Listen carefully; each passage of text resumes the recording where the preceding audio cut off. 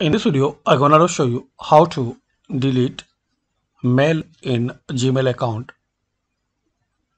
So firstly, sign in your account, and after you will see a list of mail in inbox. If you want to delete, so check this box, then click on this delete icon. That's it. Now it will stored in bin folder if you want to delete permanently. So in right panel, open this bin folder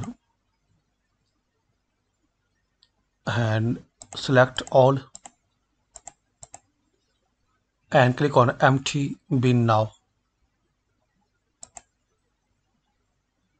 So this mail will be deleted permanently.